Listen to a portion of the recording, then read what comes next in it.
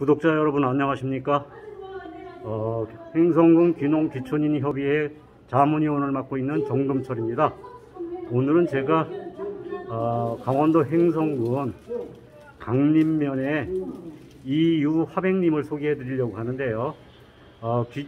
귀농귀촌을 준비하시는 분들에게 조금이나마 도움이 되실 것 같아서 제가 좀 소개를 해드리고 몇 가지 인터뷰를 좀 해보도록 하겠습니다. 잠시 후에 시작하도록 하겠습니다. 우리 그 이유화백님께서 강림면으로, 강원도 횡성군 강림면으로 귀농을 하셔서 지금 이렇게 이제 전시회를 개최를 하셨습니다. 그래서 우리 그 이유화백님은 저희 종합학교, 귀농귀촌인 종합학교 강사로 강연도 하고 계시는데요. 제가 지금 그 전시회장에 와서 한번 인터뷰를 요청을 했습니다. 그래서 허락을 받아서 몇 가지 질문을 해보도록 하겠습니다. 이유화가님 반갑습니다. 네, 오늘 축하드리겠습니다. 예, 마을에서 지금 그 1회로 개최를 하셨네요, 그죠? 네, 그래서 우리 그 귀촌이나 귀농하시는 분들한테 도움이 되실 것 같아서 지금 그 화백님께서 여기 들어오신 지가 지금 올해 몇 년 차이셨죠? 4년 차요. 예. 4년 정도 되셨는데 마을에서는 아주 인기 절정이시라고 그러시던데.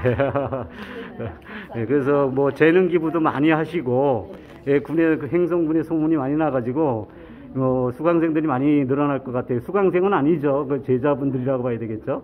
배우려고 하고 오시는 분들이 의외로 많으시다면서요. 그래서 뭐 재능 기부도 해주시고 횡성군 발전을 위해서 많이 도와주고 계시는데, 우리 귀촌하시는 분들한테 도움이 될 만한 좀 뭐랄까 충고랄까요, 제안이라고 할까요, 뭐 이런 말씀 한마디 해주셨으면 고맙겠습니다. 네.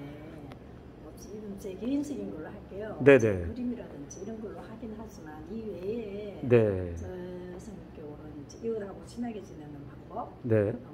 한 예로 이제 이웃분이 한 번 아침 일찍 오셨어요. 네. 세게 두들기면서 네. 인상 쓰고 이럴 때 제가 할 수 있는 방법은 네. 저하고 사월 오시지 않았죠? 네. 그러니까 말씀을 작게 하면 저는 훨씬 더 잘 들려요. 네. 그렇게 해서 화합을 하는 방법이 있었고, 네. 또 이제 예술적으로 하다 보면 사람이 화를 잘 안 내거든요. 네. 함께 붙들고 이러다 보면 전부 다 호화하고 그러니까 이제 어떤 도시에서 하는 걸 네. 시골에 와서 연결되게 했을 때 네네. 그것도 훨씬 좋지 않겠나라는 네. 생각을 해보게 됐어요. 예. 그래서 이 그림 전시회를 지금 오늘 하고 계시는데, 네. 우리 사진을 둘러보면서 네. 동네 분들 마음을 한번 훔쳐보도록 하죠. 네. 네. 한번 사진 소개 좀 부탁드리겠습니다. 여기서부터 한번 볼까요? 네. 오라 그럴까요? 네, 아니요. 그냥 그 화백님께서 한번 설명을 간단하게 해주시면 고마울 것 같아요. 일단 재료가 좀 특이해요. 여기는 네. 이건 연필로만 그렸어요. 연필로 하고 네. 여기는 수채 색연필이라고 있어요. 예. 수채 색연필은 이제 색연필로 칠을 하고 붓으로 물 발라서 이렇게 그라데이션 효과 내는 거. 좀 재료가 좀 달라요. 이것도 똑같은. 이게 다 마을 분들이시죠? 네네. 대단하십니다. 연세가 좀 많으세요. 70대 후반이에요. 오, 70대 후반이신데 네네네. 이렇게 아이디어가 참 멋지네요. 네. 생각이 참 맑으신 것 같아요. 저. 아유, 반갑습니다. 아유, 어서 오세요. 반갑습니다. 네. 자, 여기 옆으로 한번 가보실까요? 네.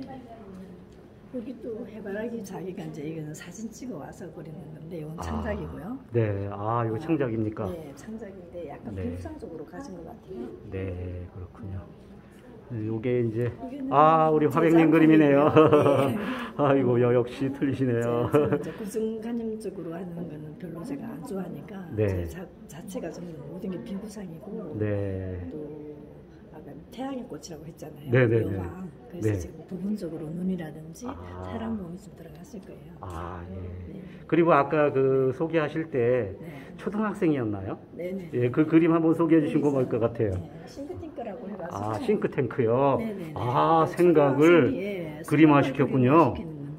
저도 깜짝 놀랐어요. 초등학교 이렇게 그리는 걸. 초등학교 1학년이요? 네, 갑천 초등학교예요. 갑천 초등학교 김영준 학생이요? 아니요. 진유빈. 네, 진유빈이고. 1학년생인데 이렇게 상상력이 풍부하네요. 그렇죠. 오.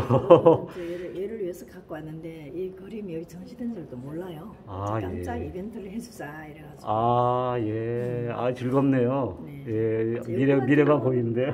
네. 이거는 이제 먹고 마시는 분이 저희 전시 때 협찬을 협찬을 해주셨군요. 해주셨어요. 아, 예. 작품이. 예. 이쪽에도 이제 해바라기를 모토로 한 것 같아요. 네네, 해바라기를 네. 이제 팝아트 스타일로 좀 가자. 팝아트는 그냥 어려우니까 약간의 팝아트 기법이야라고만 해가지고 좀 쉽게 그리는 방법인데 팝아트는 보통 이제 하면 코카콜라, 만화, 그 광고할 수 있는 그림이다라고 해가지고 시작을 했는데 단순하면서도 이렇게 좀 뭐라 해야 되나? 네, 의미가 축약되어 있는 것 같죠? 단순하면서도 그냥 깔끔하게 시각적인 효과를 내죠. 예, 그렇군요.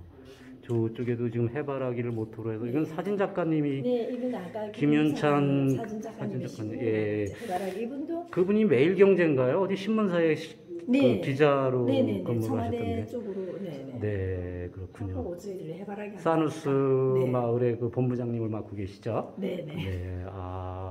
사누스 마을은 그 뭐 미국의 뭐 그 어느 도시보다도 우리 한국의 베버리 힐즈가 아닐까.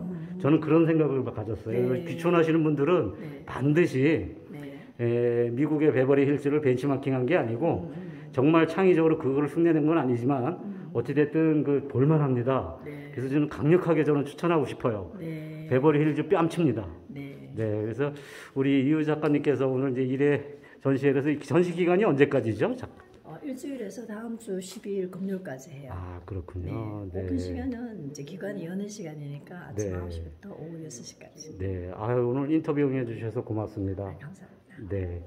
지금 여러분들께서 보신 것처럼 우리 횡성군에는 이렇게 재능이 뛰어나신 분들이 뭐 아무튼 체육, 문화, 뭐 각종 재능을 가지고 계신 분들이 워낙 많습니다. 그래서 여러분들께서도 접근성도 용이하고 귀촌을 원하시는 분들은 저희 그 횡성군을 한번 검토해 보시면 어떨까 싶고요.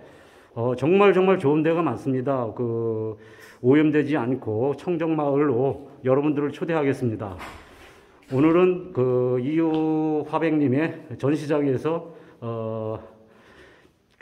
귀농 귀촌을 위해 준비하시는 분들에게 도움이 될까 해서 영상을 촬영해 봤습니다. 오늘도 즐겁고 유쾌한 하루 되십시오. 이상은 횡성 귀농 귀촌인 협의회 자문위원을 맡고 있는 정금철이었습니다. 감사합니다.